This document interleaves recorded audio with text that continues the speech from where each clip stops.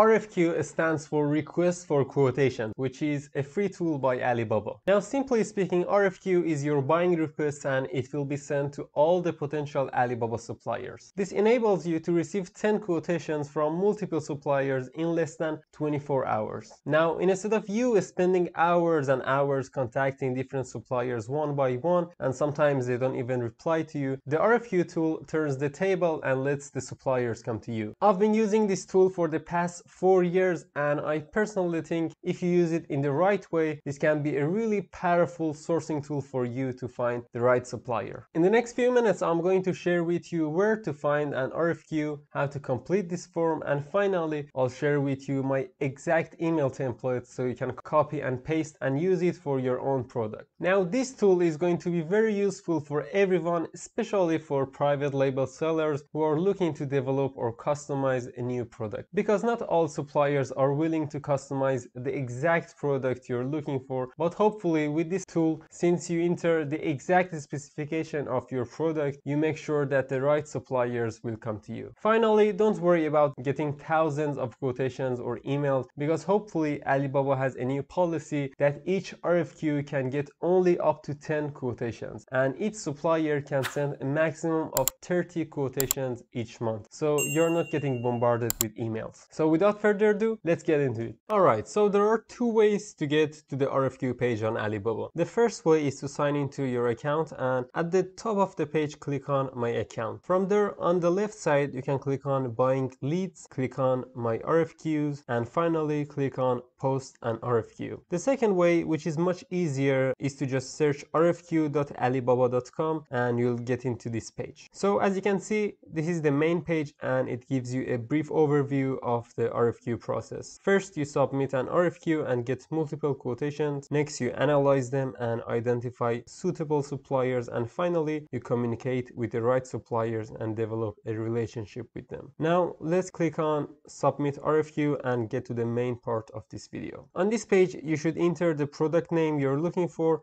and based on the name, Alibaba gives you a few suggestions, so you can select the right category, and you can always change the category if you want. Under the sourcing type, you have different options, but most of you guys are looking for the customized product. Right next to that, you have a few options like customized logo, packaging, and some other options that you can choose a few or all of them. The next section is in regards to sourcing purposes, and you can select retail. Here you need to enter your quantity. For now, let's go with 500 pieces. Here you need to start your trade terms. FOB means free on board, which means the supplier is going to deliver it on the ship if you are shipping with sea freight. Ex works means the supplier does not have any obligation and you or your freight forwarder should pick the goods up from their factory, and I don't recommend it. Now DDP is delivered duty paid, and if you want your supplier to ship them to your country and pay for your customs and duty, and you get your inventory right at your door like UPS or FedEx door-to-door services, you should choose this one. Next, you should enter your max budget, and in most cases it's going to be from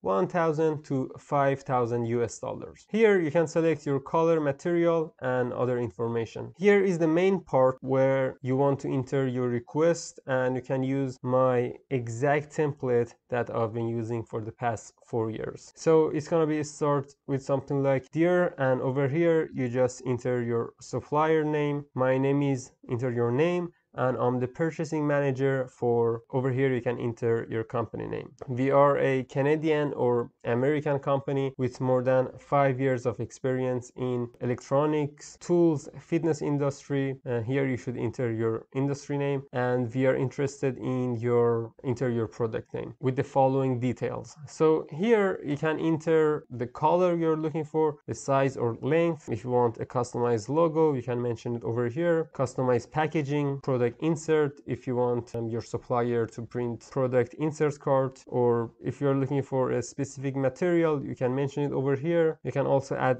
any certifications or others, and make sure to keep it short and simple. Then you're going to continue with, if you manufacture this product, please send us more information, and in your response include a picture of the product, minimum order quantity, the price at the MOQ or minimum order quantity, and some other amount like 500 pieces. A quick tip over here is that getting two prices for different quantities lets you know their flexibility on a price, and it helps in the negotiations later on. And finally, you can ask what's the shipping cost of sending a sample. We look forward to hearing back from you. Regards, enter your name, purchasing manager, and enter your company name. So here is a perfect email template that I've been using for the past 4 years, and you can always feel free to copy and paste and use it from now on for your RFQs. Next, you can add pictures and attachments, and I highly recommend it because it helps a lot. It helps for clarification. You can select the supplier business type like manufacturer, trading company,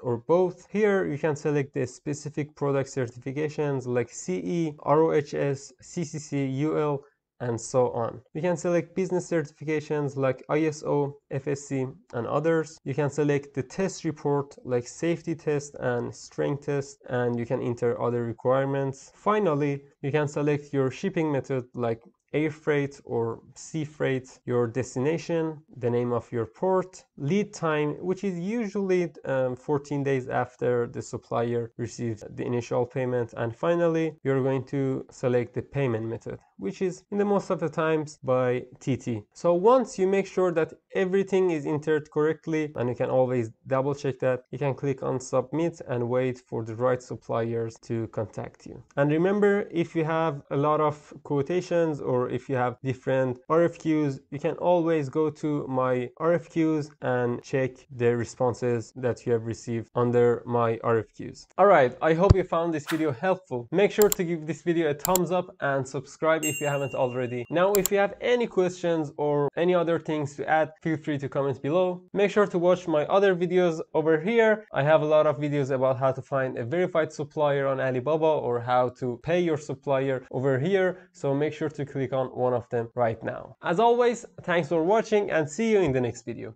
Cheers.